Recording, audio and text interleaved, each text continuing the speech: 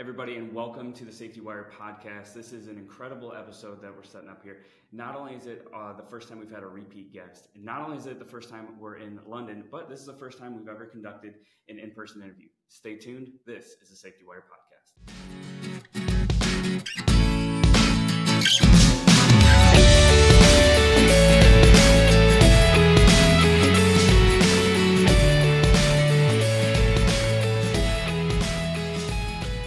Welcome everybody to the Safety Wire podcast. My name is Tim Wade and I'm your host. I am so excited to have Colin Russel here. We go back a ways. I have learned a ton over the past year and a half that I've known you, and thank you so much for being on the podcast today. Great. It's great to have you over this side of the pond this time. I love it. It's a chance for us to get together and talk rather than trying to do it on a screen. And you've been here for a few days now and got around our operation, and it's just brilliant to be able to have a chance to do this. I love it. I am equally excited. This is such an impressive operation here. You guys are right here on Farnborough Airport. We have an amazing backdrop. See some incredible aircraft moving through all the time. Tell me a little bit about FlexJet's European operation and what you guys are doing over here. So FlexJet Europe started off a little while ago where they bought a small AOC and grown and turned it into the FlexJet brand. Really grew it, developed it, invested in the aircraft. So we've got an amazing fleet of aircraft. We've got Praetor 600s, we've got Gulfstream G650s, and we've now just got some Global XRS coming in. So we've got a great fleet of about 15 aircraft. We've also bought a helicopter company and they've merged that in. So we've now got FlexJet helicopters over here. So we've got one of the S-76s, but we also have a number of managed aircraft. So we've got 9 helicopters and 15 jets at the moment, but that's only the start. There's a huge growth coming, but the interesting thing is it's not just about the number of aircraft, it's the complexity of operating in Europe.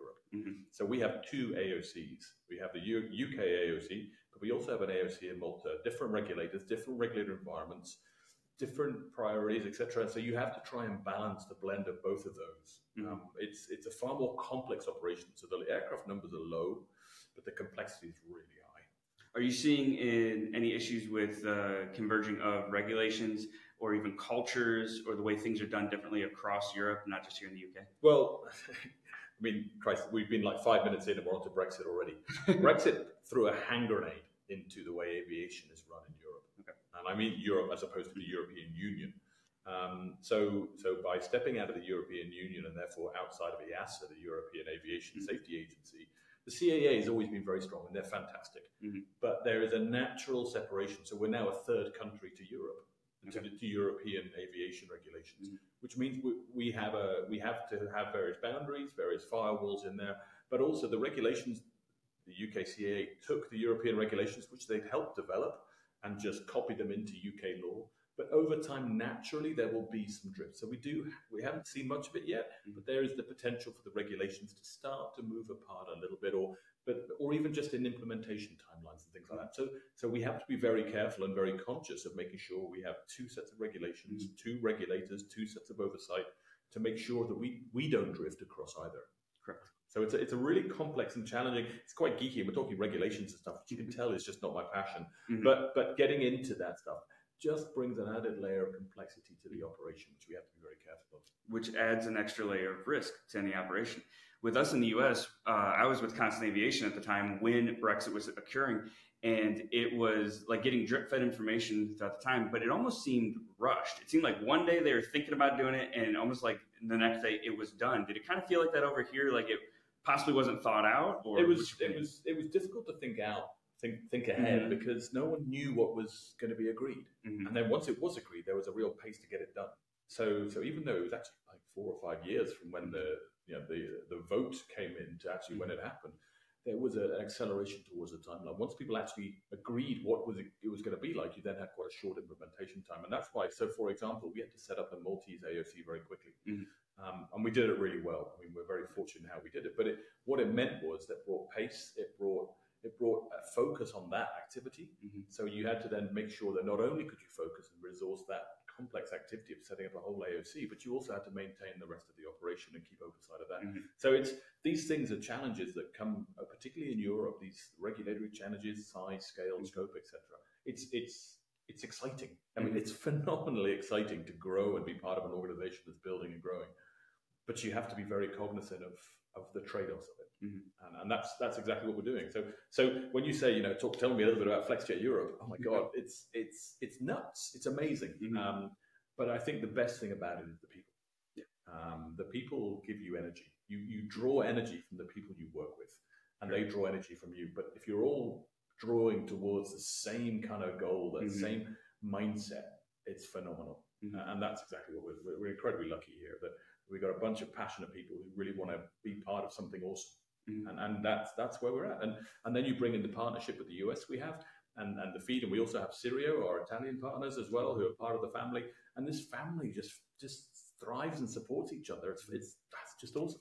It is one of those incredible environments that we get to, you have a freedom to enhance the company. And that's what I love about this leadership style that we have here, is everyone's pushing towards the same goal. Everyone has their own idea of how to get there, but there's a great passion, like you said, to push us towards that goal. You did mention one thing of how you guys are dealing with Brexit, and everyone's kind of waiting to see what was going to happen. I feel like we're experiencing the same type of issue in the US with our SMS finalization.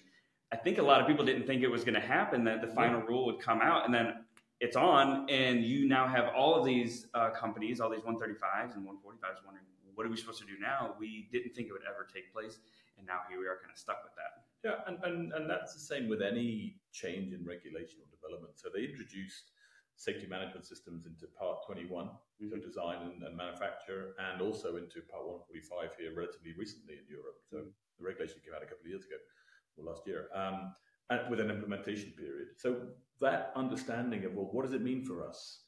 And it's happened to those that are slightly more remote from the risk. If you talk about flight operations or ground operations, the risk is very tangible, very present. Correct. When you start to move into maintenance, less some so, but when you move into design and production, the risk feels quite far away. It's not tangible. It's not, you can't feel it, touch it, taste it. And so that, what does this mean to us? It's harder to interpret. So my last role with Lilium, trying to convince people that SMS, they're like, but we do safety in design. And like, yeah, you do, 1 times 10 to the -9 and all the certification stuff, it's phenomenal. There's a massive amount of work in that. So they're saying, but so why SMS? What does that do for us? And that's the biggest challenge is in this implementation bit is, what's the why in it? What's the driving reason behind doing this? Because if you can understand that, then you can start to work out, well, how are we going to do it, and what are we actually going to do? If you go back, Simon Sinek's little circles, I love it. Start with why. That's exactly it. Why has the regulator and why has ICAO even pushed for safety management to be implemented across the aviation environment, the whole ecosystem? Because that's the game. That's the ultimate aim.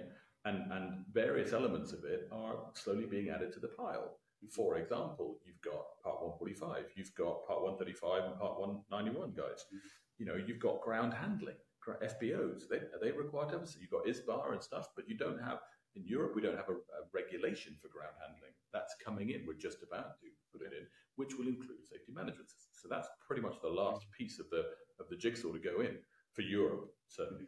But this whole understanding of, well, how does it work? Yes. What is it? Okay, that's a bit of it. Why are we doing it? And so the example I used to use at Lilium with the design organization was, okay, so calculation of the probability of a catastrophic failure, 1 times 10 to the -9, 1 in 1,000 billion. Great. The person that's doing that calculation, what's affecting their ability to get the job right? Are they under significant time pressure?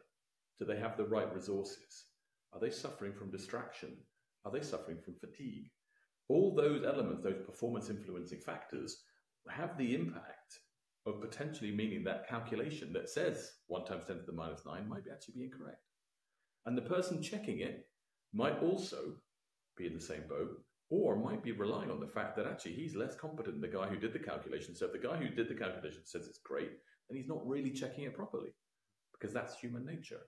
So the safety management system in a design organization is not trying to replace the certification standard, the design safety element. It's trying to help the organization ensure that the outputs are safe. And that's a fundamental mindset to get into. And a lot of organizations are fighting or running away the wrong way, are just not paying the attention to it because they haven't had a chance to understand why it's something that's being required. It's just seen as, oh, for God's sake, it's another thing I've got to do. And I totally get that. I totally understand that bit. So that's really the part of the challenge, is to go back to Simon Sinek. What's your why? Organizationally, what's your safety why? if you can find that, then you've got a good chance that when you read the regulation or read all the requirements, you'll be able to put it in your own language. Too many operators, I think, are viewing it as all the regulatory bodies are just bored guys sitting in a room thinking stuff up. What's the next thing we can throw at these people to make them abide by, to cite them on, to charge them for? And I think they're not really realizing there is a greater why. It's a time-tested, proven solution to reduce risk and to manage safety in a different way. And, for those of you listening, if you can't tell already, Colin, you have an amazing view on safety, more so than just a job or even a career. It's more of a philosophy to you. Where does that drive and view of safety really come from? Where's your determination that this is something that's a mentality and a philosophy for you? Do you know what? That's a really, really hard question to answer, because it's something that builds over time. Okay. You're constantly influenced. Mm-hmm. And there are people that influence you positively, and there are people that you look at and you go, shit, I'm sure as hell not going to do it that way. And that's where you build your knowledge, your passion, what inspires you. I've had a number of people who I've worked with who have absolutely inspired me. And they start off from, I had my first ever squadron senior maintenance rating. Yeah, Paul Darcy. My God, that man was a hard guy to work with, but he was awesome. And he taught me my trade as an engineer, as an engineering officer. Mm-hmm. He was the guy that taught me to lead in an engineering context, in a maintenance context, because he taught me the role of respect. And he taught me that ability as a young officer to listen to the guys around me and feed from them. And that helped me understand the real core leadership element of listen to your team and care for your team. If you don't give a shit about your team, they sure as hell won't give a shit about whatever you're after. Mm-hmm. So that taught me that ability to engage the team and listen to the team and care and let them know that I cared for them. And that was the first bit of safety. I didn't realize it was safety at the time. It was just being a good bloke and being a good leader. And then I started to see some of the bits that kicked in. And then I met Kevin Baines. Kevin Baines was the guy, he set up Bain Simmons along with Bob Simmons, so hence the Bain Simmons. But he was the one who brought to me human factors, error management, safety management, but not safety management system. And that's the interesting. I'll come back to that in a second. But he brought that ability to show how we could do better, how we could recognize the human in the system was one of his key phrases. It's not about the system. It's not about the human. It's about the human in the system. And if you get that bit, actually, most of the things that go wrong aren't to do with the human. They're to do with the system and the interaction of the human and the system. That's where a leader goes fixing problems. Mm-hmm. It's being able to recognize it and then getting off your ass and fixing it to help the guys and girls have a better chance to get it right. That was an inspiration for me. That's why I chose to leave the Navy to join Kevin and do what he did. And the team at Bain Simmons were inspirational because every person who was there they were all about making a difference in aviation. Mm-hmm. And when you're around a team of people like that, it just rubs off on you. Mm-hmm. You just get this sense of deep care for aviation and safety in aviation. We used to say that we'd never know whether we'd had an effect. Mm-hmm. But if one person made one decision differently, be it in a maintenance hangar, in a cockpit, on the ramp, wherever it might have been, that stopped an accident from happening, then all our jobs would have been worth it. Mm-hmm. That's quite a deep mindset. It's quite a deep why. If you come back to Simon Sinek's why, that's quite a deep why. But that's what inspired us. So I took that and I built that working with companies, and that allowed me to finesse some of my approach, but it also allowed me to see the good, the bad, and the ugly. Because I would meet people when I was consulting, and I'd see some people who I'd go, you've got it. And I'd see others and go, yeah, I can understand why I'm here as a consultant. Mm-hmm. And there are others you just think they just need to help understand it. And once they understand it a different way, or somebody explains it in a slightly different way, they're off on one, and they were amazing. So you find all this good and bad and ugly. And that's kind of how I got my inspiration. But I also feed off people. Mm-hmm. I love the response you see and hear when people get it and they show an interest in it and they start to care. I mean, when you see the safety reports, the way that the pilots or the ops guys engage with you and start to talk about a difference they've made, or the cabin servers start telling you a story of something that happened to them previously, and they see the difference here, mm-hmm. and you know that you've made a small part of that difference and that positive approach they've got now, it's really rewarding. And that's where you get the passion. So it's all people driven. Mm-hmm. I'm not driven by a safety management system. I'm driven by caring for people. Mm-hmm. And if you care for people and you manage safety and you manage the operation safely, I choose my words really carefully there. You manage safety, you manage an operation safely. And a safety management system is a collection of tools. It's like a tool bag, which you pull out the policy, you pull out the risk management process, you pull out the safety assurance process and tools, software. But it's just a tool bag sitting on the ground. That doesn't give the tool bag doesn't give you a new shed out in the garden. It's the people using the tools that give you the new shed in the garden, or fix the aircraft, or load the bag, or whatever. It's the people, and that's where safety is. So SMS and regulation and all the stuff that's coming in, absolutely brilliant. But without people actually using it and understanding that it's just a tool bag, and that in order to be safe and be safer and continue to improve, it's the people that count, then that's when it stagnates. Exactly. And you hit it perfectly with the people, because safety is a service industry. It's not a getting thanked every day industry, because like you said, most people could go through an entire 30-year safety career and never know if they had an actual impact, because most likely if it just runs just fine, you are having an impact. You just won't really know about that. That's it. You're going to know when things go wrong, though, because they're going to ask you why did it go wrong, because they think safety keeps you safe. But we don't. We're a resource, and we guide and help out with that.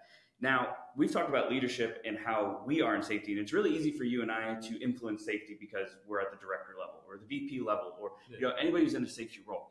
What advice do you have for somebody who's not in a safety role, but they still want to seek influence into the safety department? They still want to seek influence into the safety culture of their organization. Where could they start? What could they do? So it's about networks and relationships, and that sounds pretty jargonistic. It's about being able to have a chat with somebody. Mm-hmm. So if you've got an interest to either influence and build safety, or you've got concerns and you want to share them and you want to learn more, people talk about the water cooler moment as this sort of this thing, but it's true. And to me, just spending time with people, I spend a lot of time with our pilots. That's really intentional, because if I don't have a really good rapport with the pilot community, I can't do my job, and they also don't know how to do their job from a safety perspective. So I share with them, I sit with them, I'll stay in the hotel near them, I'll go flying with them, whatever it is. I'll banter with them, I'll give them grief, I'll tell them that pilots forever break aircraft and engineers forever fix them. And that kind of relationship, that trusting relationship you build, means that when they've got questions, they feel approachable. They feel I'm approachable. So there's a role for both sides now. One is to take the effort to approach the safety team, to understand and learn a bit more, or to listen and observe them in action. But also there's the safety team's responsibility to be approachable, to be able to discuss, we talked about this in the last podcast, about the language we use. Yeah. If we use very technical jargon, then no one's going to approach us. We're going to find ourselves in a little room in a corner, normally the broom cupboard, where we're told to crack on and keep safety over there.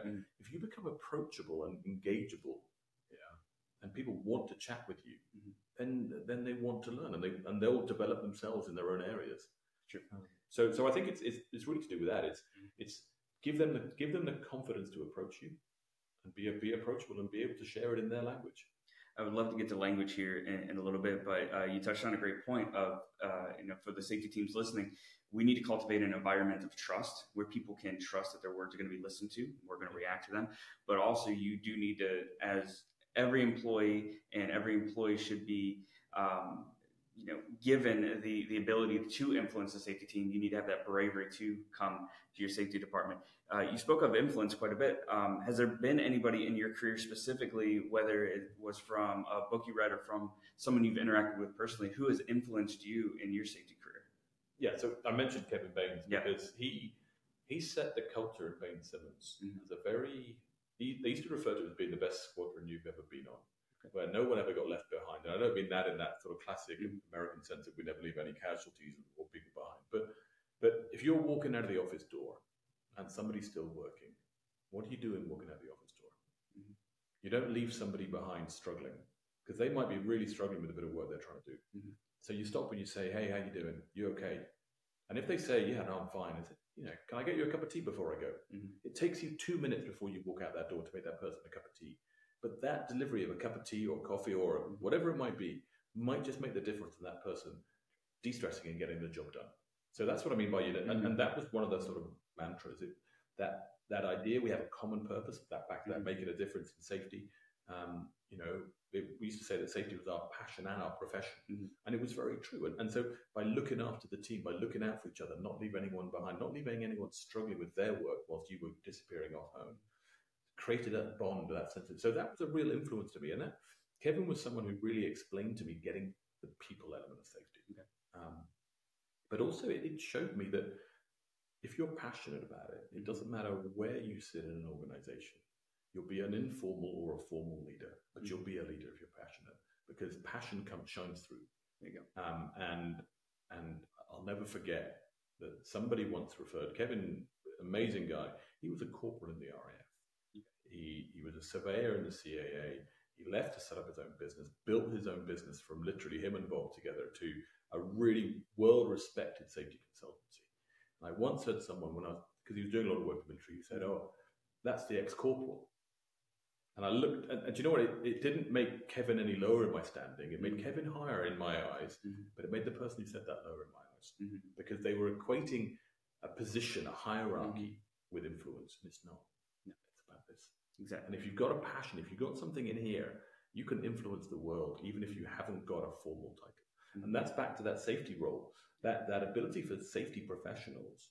If you have a passion and you understand that you can get out there, you can share positive stories, and you can help develop people and show you care. It doesn't matter what the formal structure and what hierarchy safety sits in an organization.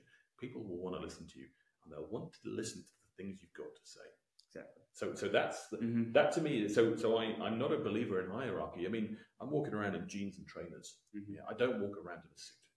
Okay, not that we all wear suits there anyway, but you move up and down the layers as you need, and that to me is a great way of showing you've got soft influence. You've got the ability to inspire, encourage, but you've also got the ability to challenge. You know, that's that classic, walking on by thing. If you're a safety professional and you see something that's not right, you can't walk by it, because if anybody sees you walk by something that's not right, it undermines you, and it undermines your credibility. It undermines that influence you have. So the whole role of a safety professional is an influencer. And I mean, we're sitting here with podcasts. My God, you should see the setup on the other side of the screen, on the other side of the table here.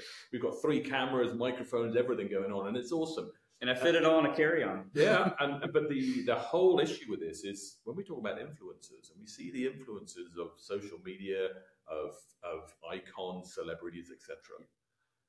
Why? How do they influence people? They influence because people want to hear what they have to say and take heed of what they have to say or what they're selling, or that's why people pay them, because people take heed of what they're trying to sell. It's no different to what we do in a safety role. You talk about that advisory role, that almost consultative role. That's our job. Our job, there's paperwork and there's process and there's risk assessments and all the audits and all the other stuff we do.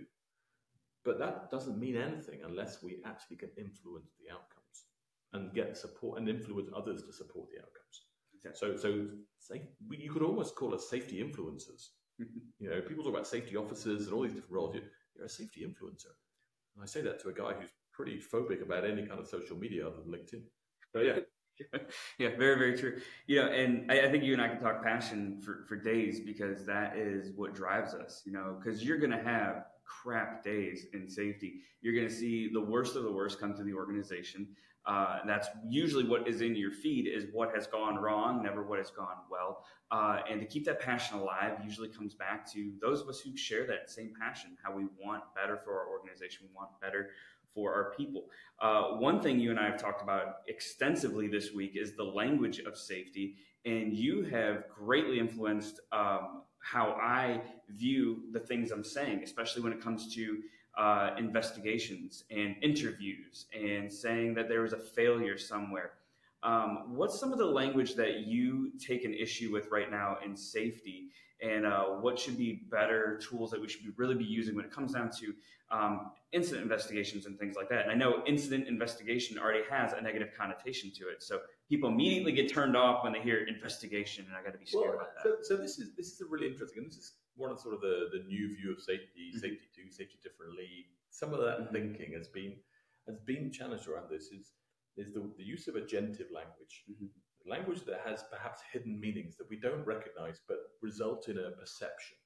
So the word investigation, most of the time we hear the word investigation, it's probably along the lines of police investigation, CSI, New York Blue, whatever TV programs we watch or whatever we read in the media, be that online, paid newspapers, whatever. And it has a subtle negative connotation. And actually, as an industry, we've talked about investigations, accident investigations, incident investigations, and so on. We have the Air Accident Investigation Branch, which we went to visit this week, which was amazing. But Incredible. But that language of investigation is reserved for when things have gone badly. But inside an organization, you don't investigate the things that have gone badly. You're trying to investigate and learn from it. So by going back to that why do we do an investigation? We do that to learn. Okay. Now, there is some language out there where they call them learning reviews and learning teams, etc. And that mindset actually changes the intent, and it just softens that almost subliminal negative connotation. I'm doing an investigation. I'm investigating this. I want to interview you because I'm investigating this. Can sound a little bit negative and can put people on the back feet, especially when you're talking second languages. And this is one of the things, for those who English is mother tongue, it doesn't have as much of an impact. You get somebody to translate in their head as you're talking, and you're talking about investigations, interviews, etc. And they're putting it in their own words in their head and translating, which is tiring enough. It's not surprising that you get different cultures and different responses. So by being very explicit in the positive language you use, like learning teams, it's a learning team. I'd like to listen to you. I'm not interviewing you. I'd like to listen to your views. It's a very different connotation, and it just opens up. And if you can just open up a little bit more and get people to open up a little bit more, you learn a little bit more, and then you feed back a little bit more, and they see more value and they see your approach. We've had it here in the last year. Use of flight data monitoring. It's Big Brother watching me as I'm flying my aircraft. Within 6 months, it's, hey man, we've learned a huge amount, haven't we? This is awesome.